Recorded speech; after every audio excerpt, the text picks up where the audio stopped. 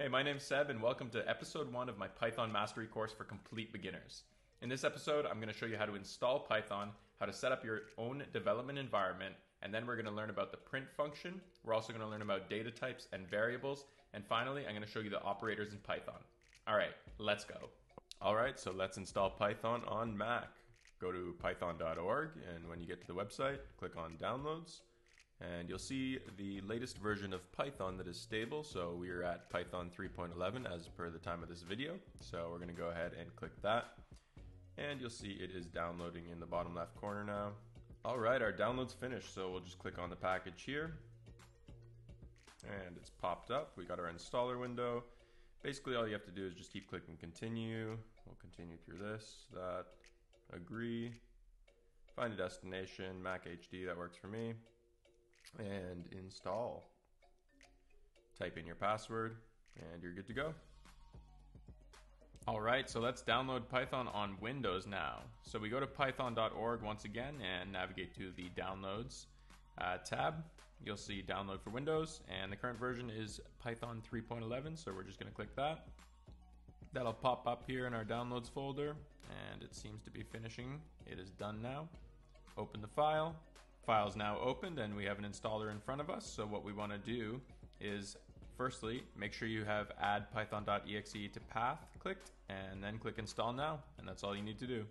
So we've got Python installed on either our Windows or Mac now. So what we need to do is download Visual Studio Code, which is going to be our development environment where we actually write our code. Go to code.visualstudio.com, and when you're on the page, go here to the download button and choose the one that fits your system best. So we're on Mac, so we're just going to download the Mac version. Click that. Here it goes in the bottom. And once it's downloaded, we can get started. Alright, so when you first boot up Visual Studio Code, you're going to see a page like this. It's the welcome page. There is a start area, which shows that you can create a new file, open an existing folder, clone a GitHub repository, or open a walkthrough. There's a recent section, so this shows the recent projects you've been working on. You can just click them to open them up. And there's a left sidebar here, which is quite important. So we have the Explorer. That's where you'll see all of your files and folders that you'll be working with. There's a search and replace area. We have a source control panel, which shows the changes to your GitHub repository. There is a run and debug section, as well as an extensions section. So in the extensions section, there's many different extensions you can download. Let's say you wanted to change the theme of the Visual Studio Code app. You could download an extension like this. Or if you wanted to change the way Excel files look within the app, you can install an extension like that. So let's just go ahead and open a new folder. So we'll go to our Explorer here, open folder. I'm gonna go to my YouTube folder, episodes, episode 1, and let's open that. So we already have a file in here called episode 1, but I'm just gonna go ahead and delete that just to show you how to actually create a file. So you have your folder open here. If you expand that, you'll see a couple different icons. You can create new files within the folder, you can create subfolders, you can refresh the Explorer, and you can collapse the folders. So what we want to do is create a new file, and we're just going to call it, let's go episode1.py. Now you want it to have the py extension because that's the standard extension ending for a Python file. So it won't run unless it's .py. So we're going to go ahead and click enter, and there we go. We've got our first file created. All right, we've set up VS Code. Now it's time to run our first Python code. So we're going to be looking at the print function. So if we type print followed by open and close parentheses, anything that we put inside of these parentheses is going to be printed out to the console or terminal. So this is the terminal on the right. It essentially is an area that when you execute your code or run your code, the output will be shown there. So let's go ahead and print hello world and see what that does. To run your code, go to this arrow, this play button here, and click run code. There we go. As you can see, it has printed out hello world to our console. Now the print function is actually extremely important, and I use it very often. It's used in high-level programming to help figure out where our code is going wrong by printing out certain things that we want. But we'll talk about that more later. For now, just know that it prints out what you put into it into the console. All right, now we know the print function, so I want to teach you about the different basic data types in Python. As I said, the print function is a string, and that just means it's a collection of characters, numbers, or symbols. So within the string function, you can also have hello world, but you could also put some numbers in and also symbols and run it, and it will still work. Now, data types are essentially just different classifications of data that we use in Python. By classifying our data, Python will allow us to do different forms of operations on each specific data type.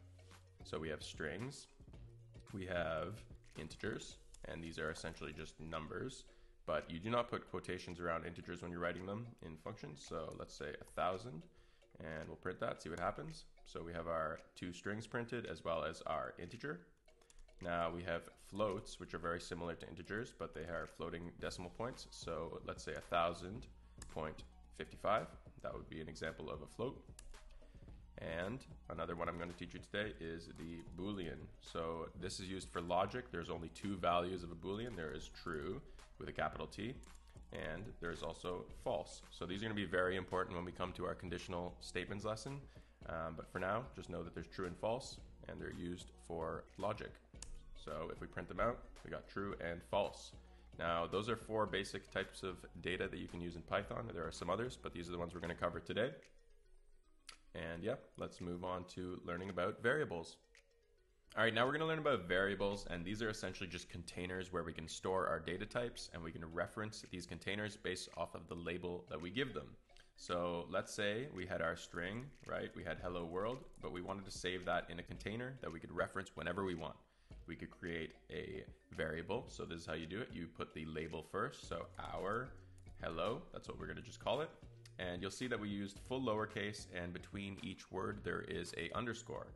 That is just Python conventions to keep it underscored and fully lowercase. Now we make a space and set that label equal to the string of hello world.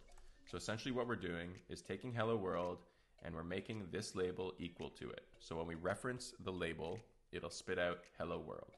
So let's go ahead and try that. So print our hello. And you'll notice that I'm not using any quotation marks here, because if I was, it would just print the string our hello. But this way it's actually referencing that container. Now let's go ahead and try this out. And you'll see it prints hello world twice, once here and once for printing our variable. So I'll just delete the top one just to show you that it works. And there we go. We still get hello world. Now, this does not have to be named our hello. This could be named whatever you want. Generally, you just want to do something that makes sense for the data that's in it. But just for this example, I'm just going to put rhino equals hello world, and I'll print rhino. And it will still result in the same output. So let's go ahead and try that. And we get hello world. Now, you don't just have to put strings in your variable. You can put any of the other data types. So let's let our number be equal to 123, and we're going to print our number below. This should also work. Yep, as you can see, 123 is printed. We can also do our float, so 123.55, and we'll print our float below. We get that working as well. And lastly, let's just try out the Boolean. So our bool equals true. Now you'll remember we have a capital letter at the start of true or false. So we can make it even false and print out our bool. Now we have four different variables that we can reference whenever we want. We can even print them out twice. So they're repeatable. Let's print out our bool twice, so we'll get false, false at the end. So that's it for variables right now. That's how you create and store containers of data. And now we're gonna finish off the video by looking at arithmetics. Right, so let's now learn about the arithmetics and operators you can use in Python. As I said, the data types are classifications, and they allow for different operations on each. And I'll show you what I mean by this. So let's start with the string. I've changed it back to our hello, and it's equivalent to hello world. So when we print our hello, we'll get hello world in the output. Now, there's a couple things we can do with that. We can actually use addition on the string. So let's do print our hello plus our hello and see what happens. So we get hello world, hello world. We get it twice. Now, if we wanted to put a space between the two, what we could do is put our hello plus space plus our hello again.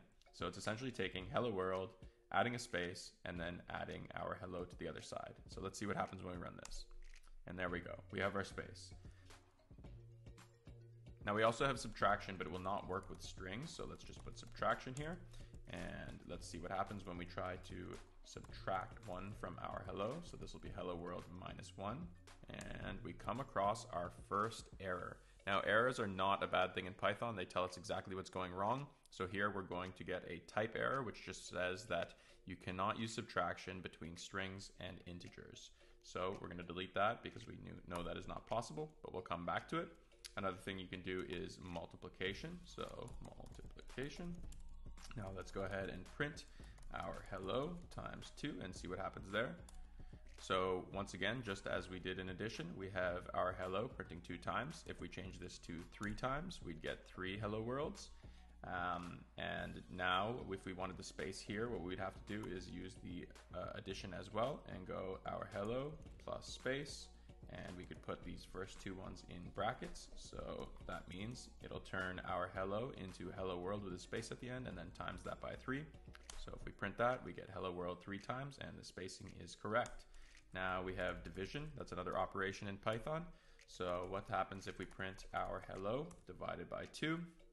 Once again, we come across another type error. So that is not possible. We are not allowed to use strings and integers and divide them between each other.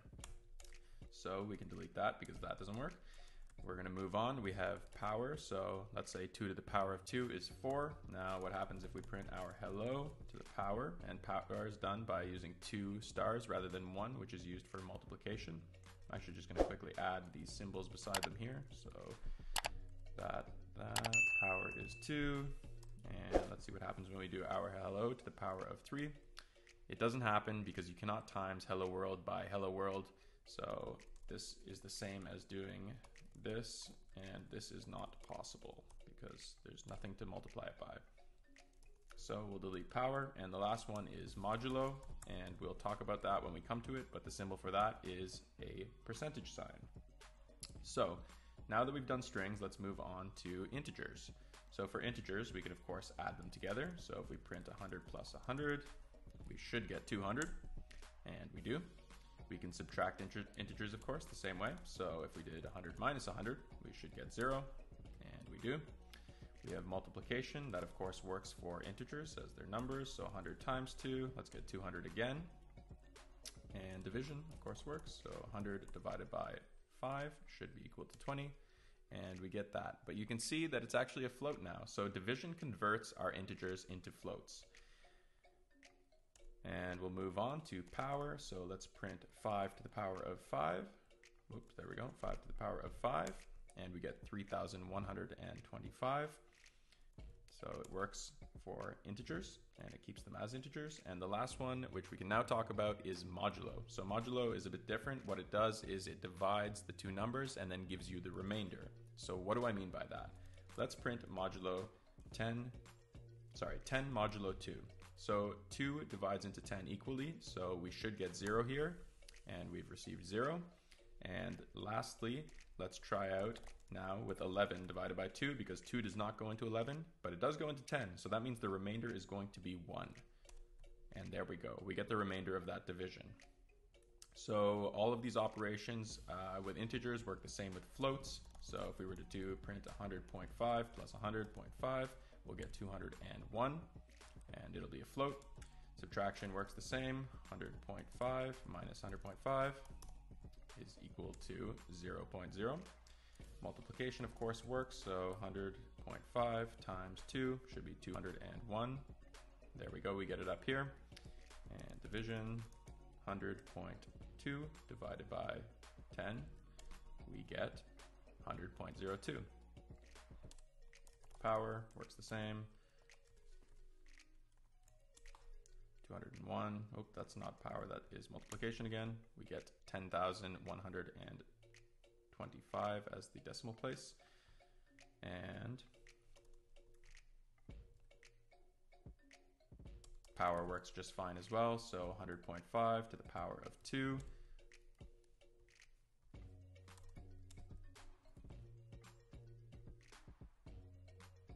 Power works just fine as well for this. So print 100.5 to the power of 2. You should get a very big number, 10,100.25. And modulo will also work. So print 11.5 modulo 2. As you can see, once again, 2 goes into 10 and leaves a remainder of 1.5. So we will get 1.5 here. Now let's go ahead and remove all of this, because I'm going to show you how you can do operations on booleans and what comes out of them. So I want you to kind of think here. What do you think happens when we print true plus 1? Well, let's clear our console log here and try it out. We actually get 2. Let me delete this hello world as well.